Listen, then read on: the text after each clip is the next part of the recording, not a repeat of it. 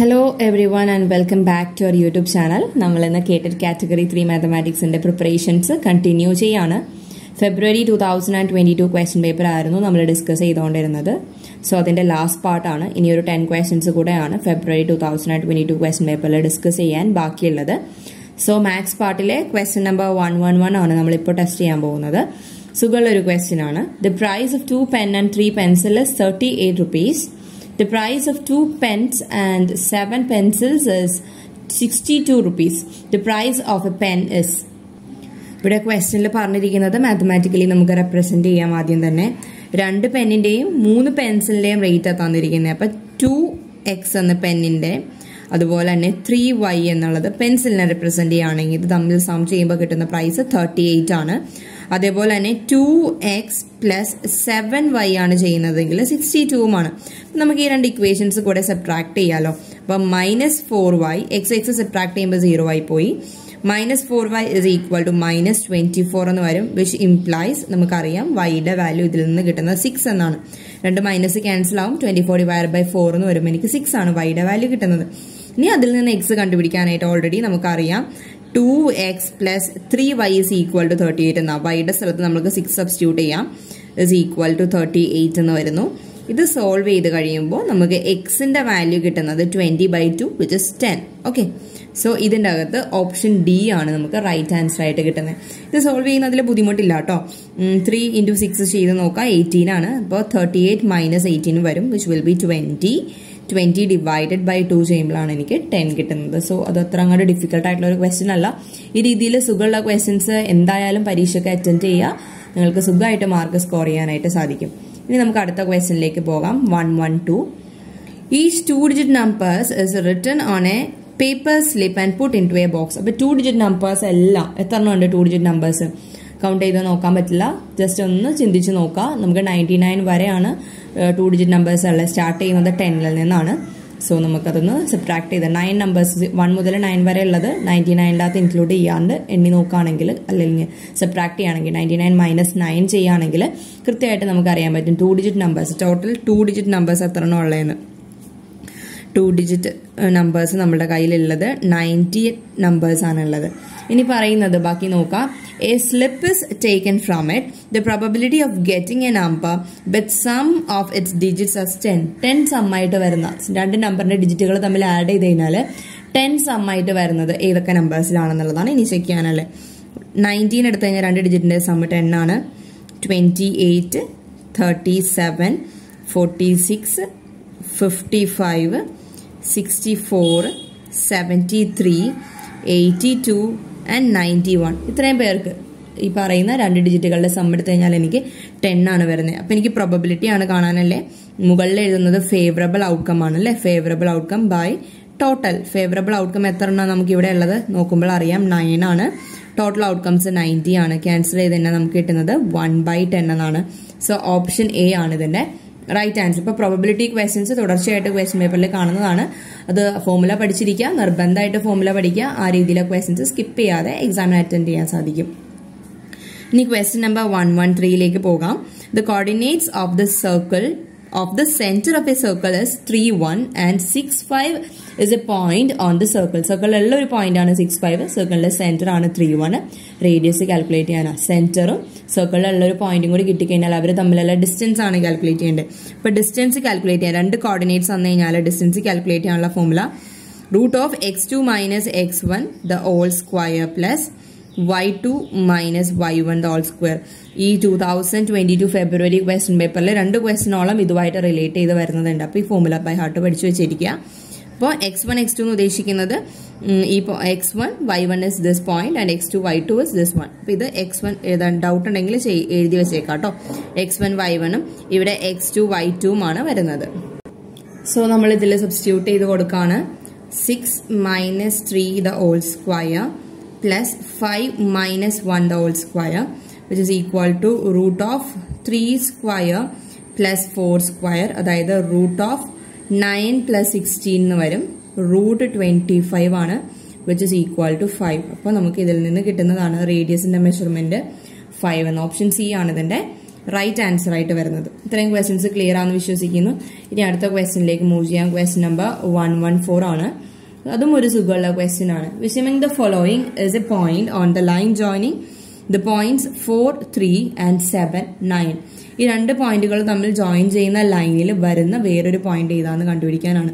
അതായത് ഈ ലൈനിന്റെ സ്ലോപ്പ് കണ്ടുപിടിക്കുക. സ്ലോപ്പ് എന്ന് നമ്മൾ റെപ്രസെന്റ് ചെയ്യുന്ന എം എന്ന ലെറ്റർ വെച്ചിട്ടാണ് y2 minus y1 by x2 minus x1. അപ്പൊ ഈ രണ്ട് ലൈൻ പോയിന്റുകൾ തമ്മിൽ ജോയിൻ ചെയ്യുന്ന ലൈനിന്റെ സ്ലോപ്പ് കണ്ടുപിടിച്ചിട്ട് അതേ രീതിയിൽ സ്ലോപ്പ് വന്നത് ഇവരെ തമ്മിൽ കമ്പയർ ചെയ്യുമ്പോൾ ഏതിനാണ് അതേ രീതിയിൽ സ്ലോപ്പ് വരുന്നതെന്ന് ചെക്ക് ചെയ്യാം.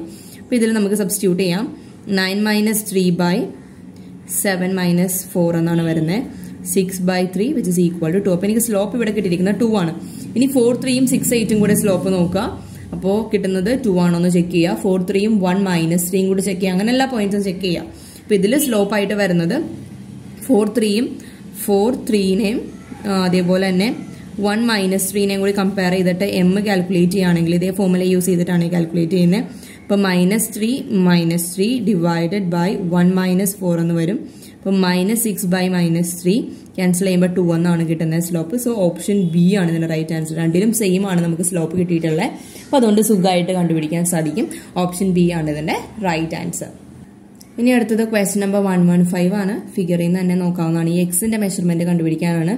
ഇതൊരു റെഗുലർ പെന്റഗൺ ആണ്. ഇതൊരു ഇക്വിലാറ്ററൽ ട്രയാങ്കിൾ ആണ്. റെഗുലർ പെന്റഗണിന്റെ ഒരു ആംഗിൾ എന്ന് പറയുന്നത് 108 ആണ്. ഇവിടെ ഇക്വിലാറ്ററൽ ട്രയാങ്കിൾ ആയതാണ് 60 ഡിഗ്രിയുമാണ്. മൊത്തം 360 ആണ്. അതിൽ നിന്ന് സബ്ട്രാക്ട് ചെയ്ത് കഴിഞ്ഞാൽ എക്സിന്റെ മെഷർമെന്റ് കിട്ടും. അപ്പൊ 360 മൈനസ് 108 മൈനസ് 60 ആണ് ചെയ്യേണ്ടത്. സബ്ട്രാക്ട് ചെയ്താൽ കിട്ടുന്നത് 192 ആണ്. സോ ഇതിന്റെ അകത്ത് ഓപ്ഷൻ സി ആണ് റൈറ്റ് ആൻസർ ആയിട്ട് വരുന്നത്. അപ്പൊ എന്തായാലും equilateral ട്രയാങ്കിളുടെ measurement each angle measurement 60 ആണെന്ന് അറിഞ്ഞിരിക്കുന്നത് പോലെ തന്നെ പെന്റഗണിന്റെയും ഹെക്സഗണിന്റെയും ഹെപ്റ്റഗണിന്റെയും ഒക്കെ ഒരു ആംഗിൾ എത്രയാ വരുന്നത് എന്നുള്ളത് ഒന്ന് പഠിച്ചു വെച്ചിരിക്കുകയാണെങ്കിൽ എക്സാമിന് ഇതേ രീതിയിൽ വേറെ ക്വസ്റ്റ്യൻസ് വരാണെങ്കിൽ സുഖമായിട്ട് അറ്റൻഡ് ചെയ്യാം. അതല്ലെങ്കിൽ നമ്മൾ ഓരോ ആംഗിളും കാൽക്കുലേറ്റ് ചെയ്തെടുക്കേണ്ടി വരും.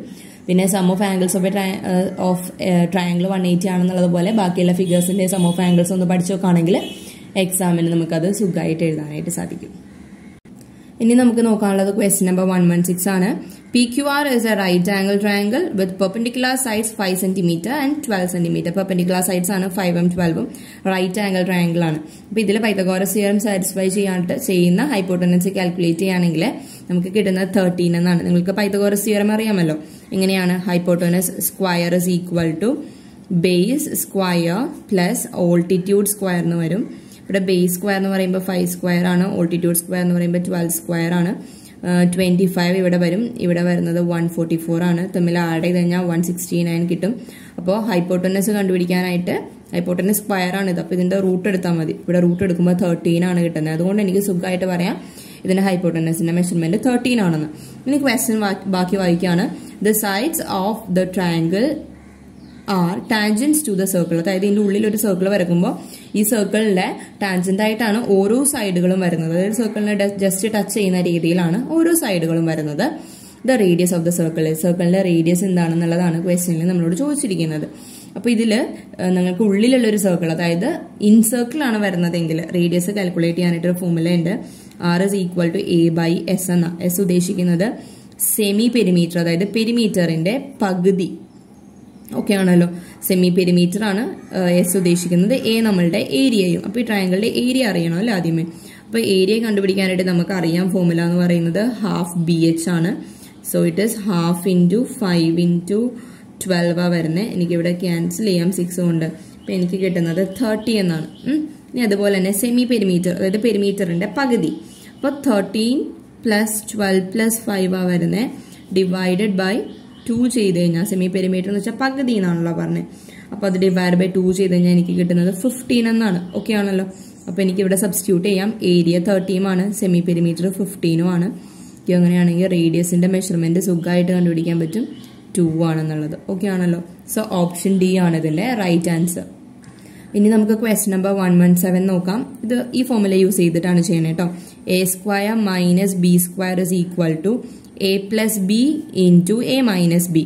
അപ്പൊ ഇതിന്റെ അകത്ത് എയുടെ സ്ഥലത്ത് വന്നിരിക്കുന്നത് 155 ആണ്. So 155 square minus 45 square is equal to 155 plus 45. ഇതുപോലെ തന്നെ 155 മൈനസ് 45 എന്ന് വരും.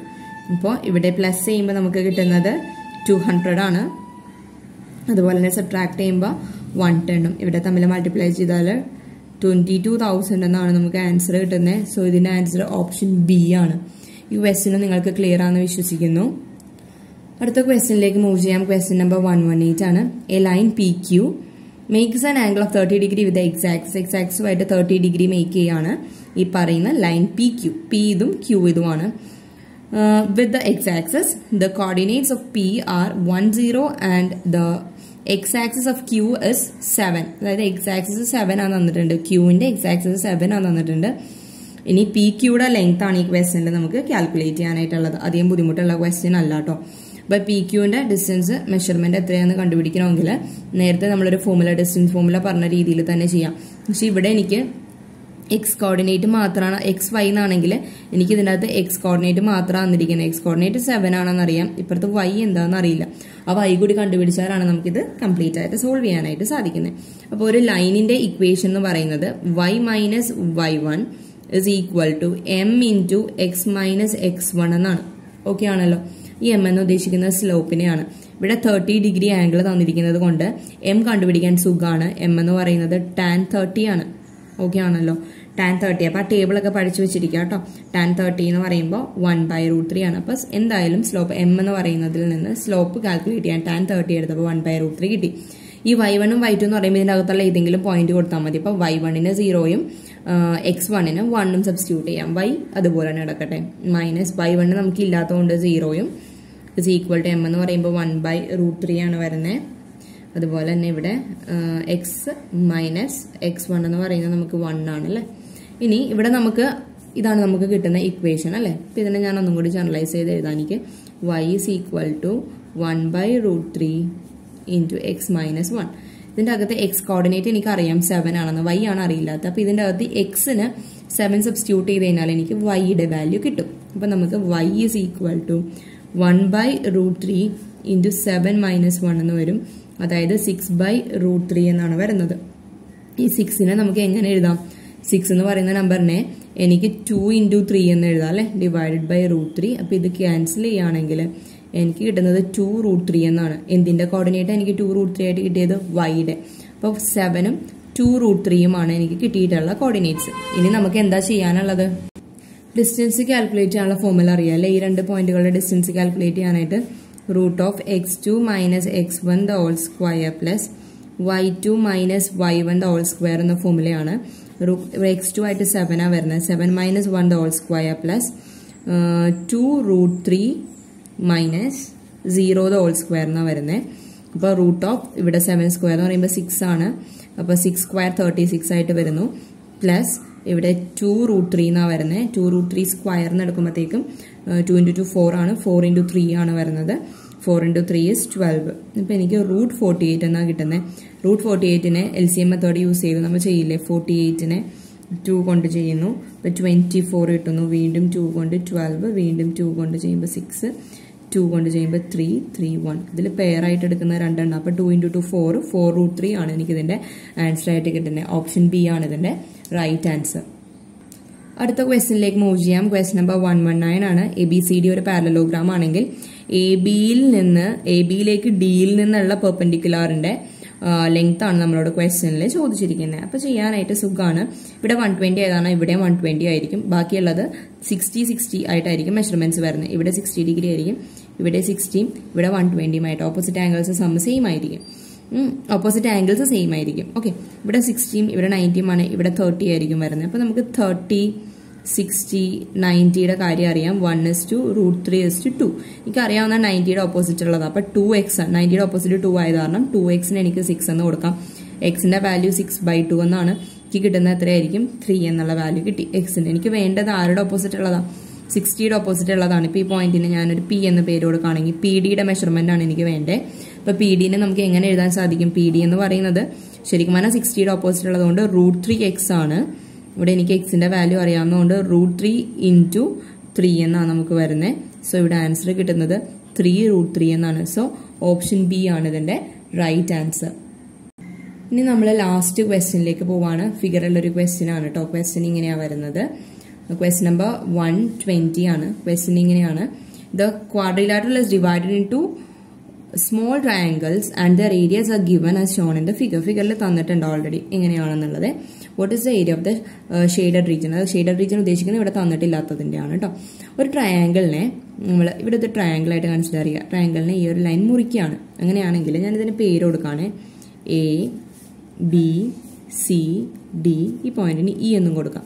അങ്ങനെയാണെങ്കിൽ എയും ഇയും തമ്മിലുള്ള ratio A E divided by E C എന്ന് പറയുന്നത് ഏരിയ ഓഫ് ട്രയാങ്കിൾ, ഈ ട്രയാങ്കിളിന്റെ പേര് A D E divided by area of triangle D E C. അതായത് ഈ ഒരു ട്രയാങ്കിളെ രണ്ടായിട്ട് മുറിച്ചിരിക്കുകയാണെങ്കിൽ ഒരു വെർട്ടെക്സിൽ നിന്ന്.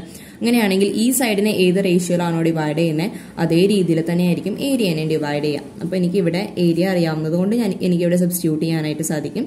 ഇവിടെ വരുന്നത് 15/45 എന്നാണ്. 15/45 എന്ന് പറയുമ്പോൾ 1/3 ആണ്. ഓക്കെ ആണല്ലോ. അപ്പോൾ A E by E C ആണ് എനിക്ക് 1/3 എന്ന് കിട്ടിയിരിക്കുന്നത്. ഇനി ഇപ്പുറത്തെ സൈഡിൽ ഈ ട്രയാങ്കിളിനെ ഇതേ രീതിയിൽ കട്ട് ചെയ്യുകയാണല്ലോ. അപ്പം എനിക്ക് വീണ്ടും പറയാം A E by E C എന്ന് പറയുന്നത് area of triangle A E B divided by area of triangle B E C. Okay ആണല്ലോ. അതിനകത്ത് ബി ഇ സിയുടെ ഏരിയ അറിയില്ല, അപ്പം ഞാൻ എ എന്ന് ഇട്ടിരിക്കുകയാണ്. ആ ഏരിയ ആണ് നമുക്ക് കണ്ടുപിടിക്കാനല്ലേ. ഇവിടുത്തെ ഏരിയ എനിക്ക് 6 ആണെന്നറിയാം. അങ്ങനെയാണെങ്കിൽ ഇത് രണ്ടും ഈക്വൽ ആയിരിക്കുമല്ലോ. ഇതും എ ഇയുടെ ആണ്, ഇത് എ ഇ ബൈ സി ആണ്, ഇതും എ ഇ ബൈ സി ആണ്. അപ്പം അങ്ങനെയാണെങ്കിൽ 1/3 ഈസ് ഈക്വൽ ടു 6/a എന്ന് പറയാം. ഇതിനൊന്ന് മറിച്ച് എഴുതാണെങ്കിൽ 3/1 ഈസ് ഈക്വൽ ടു a/6 എന്നും പറയാം. ഈ 6നെ ഇപ്പുറത്തെ സൈഡിലേക്ക് എടുക്കുകയാണെങ്കിൽ 3 × 6 ഈസ് ഈക്വൽ ടു a എന്നാണ്. അപ്പം എനിക്ക് 3 × 6ന്റെ വാല്യൂ അറിയാം 18. സോ ഇതുകൊണ്ട് നമുക്ക് ഇതിൻ്റെ അകത്ത് ഓപ്ഷൻ സി ആണ് റൈറ്റ് ആൻസർ എന്ന് പറയാം. എനിക്ക് വേണ്ടത് എ ആയിരുന്നു, ഏരിയ കാൽക്കുലേറ്റ് ചെയ്യാനായിരുന്നു. അപ്പോൾ ആ രീതിയിൽ നമ്മളിവിടെ ഏരിയ കാൽക്കുലേറ്റ് ചെയ്തു. എ ഇസ് ഈക്വൽ ടു 18 ആണ്. സോ നമ്മൾ ഈ സെഷൻ കൊണ്ട് ഫെബ്രുവരി 2022 ക്വസ്റ്റ്യൻ പേപ്പർ കംപ്ലീറ്റ് റിവിഷൻ കഴിഞ്ഞു. അപ്പോൾ ഏതെങ്കിലും ക്വസ്റ്റ്യൻസിൽ ഡൗട്ട് ഉണ്ടെങ്കിൽ നിങ്ങൾ കമൻറ്റ് ചെയ്യുക. അതുപോലെ തന്നെ നിങ്ങൾ ലൈക്ക് ചെയ്യുക, ഷെയർ ചെയ്യുക, എൻ്റെ ചാനൽ സബ്സ്ക്രൈബ് ചെയ്യുക. നിങ്ങളെ ഓരോ സബ്സ്ക്രിപ്ഷൻസാണ് ഓരോ പുതിയ വീഡിയോസ് എടുക്കാനായിട്ട് എനിക്ക് പ്രചോദനം നൽകുന്നത്. So thank you for watching the video. Bye bye.